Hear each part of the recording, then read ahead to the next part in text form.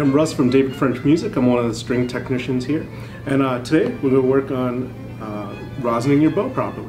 So when you first get your violin, you'll pop open the case, you'll grab your bow, and if you watched our tightening video, you already have your bow nice and tight, ready to play. Then you need to rosin it. So you'll need one more thing, actually a couple more things. You need your rosin, which is in the pocket of your case, as well as maybe a paper clip. Now, first thing you do is actually prep your rosin. You're going to take your paper clip and just scrape the top of it.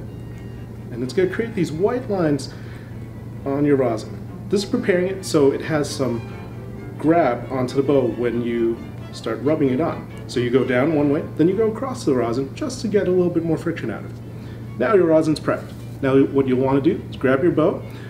You can hold it in your traditional grip with your fingers, your thumb at the bottom of the frog, your index finger right at the grip, pinky at the screw, and everything else just kind of holding by the fingertips, or you could do it upside down. Now, I've been doing this for a while, so that was pretty quick to flip it there.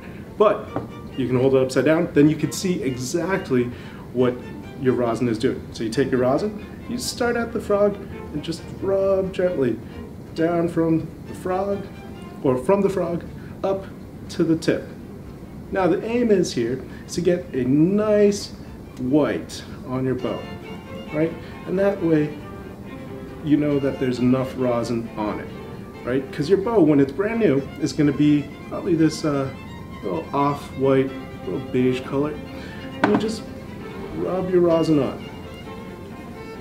And it takes a little bit. It takes some patience, takes some time. But once you get it, you should be able to use that without re-rosining for about a week, as long as you're practicing every day, which is what you should be doing.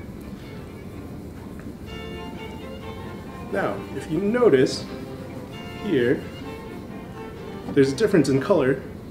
The base of the bow, where I was rosining with the frog, and the tip. That's the color you want. You want that slightly off-white. Now, I had one already prepared, just like in the cooking shows. Right here, so you can see how a prepared bow looks. It's going to be uniformly white or off-white from frog to the tip. And that's how you rosin your bow.